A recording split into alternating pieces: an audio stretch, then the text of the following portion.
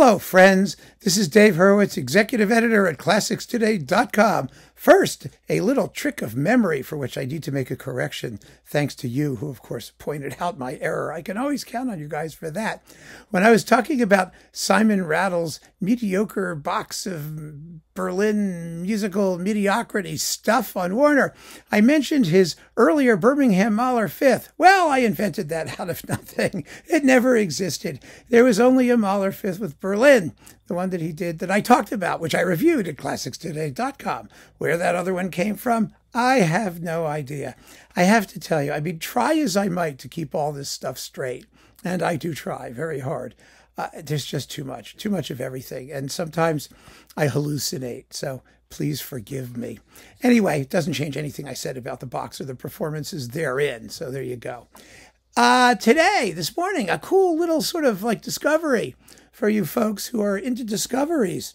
Franco Alfano on Naxos. You know, one of the coolest things Naxos has done has been its series of music of Italian composers from the first half of the 20th century. I mean, there are the great ones like Casella and, of course, Respighi and those people, but there's also a whole bunch of sort of second tier, composers. And Franco Alfano is nothing if not second tier. He's famous today, if he's famous at all, for the absolutely wretched conclusion he wrote to Puccini's Turandot, which has possibly the most banal phrase in all of music in it. The moment when Kalaf reveals his name to Turandot, you know, where it's all just going along, and all of a sudden the orchestra like picks up and it goes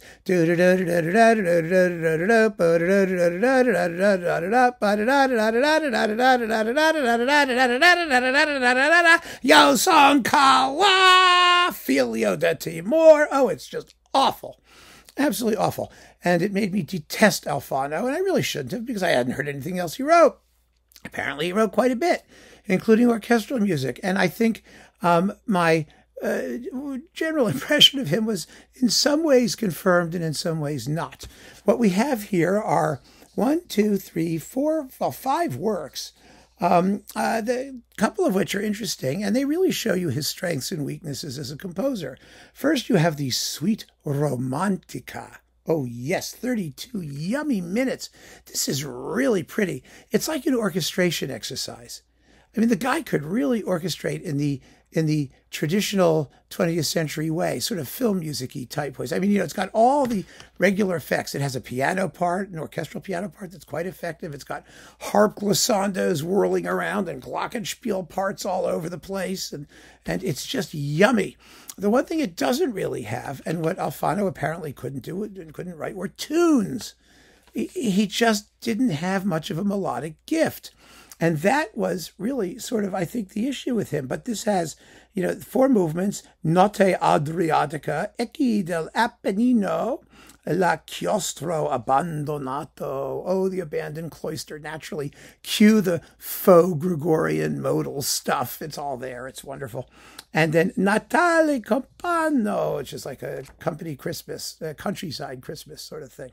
But it's all in like one continuous movement, and it's one luscious orchestral effect after another, and it needs some really hot tunes. That's what it needs, and it doesn't have them. Oh well. Next we get this tone poem thing called Una Danza. Now this is from 1948 to 1950, a 14-minute long danza thing, which sounds just like the Suite Romantica, and Nenia for solo accordion. Well, isn't that fun? If you're interested in curious Italian solo accordion music, then your ship has come home. Finally, the Divertimento per orchestra ridotta e pianoforte obbligato. This is a charming work. It really is. It ends with a really fast sort of tarantella thing at the end, a perpetual motion. And considering that it's a reduced orchestra, it's very, very colorful music. And then there's his most famous number from 1901, Amour Amour. And this is the version for orchestra.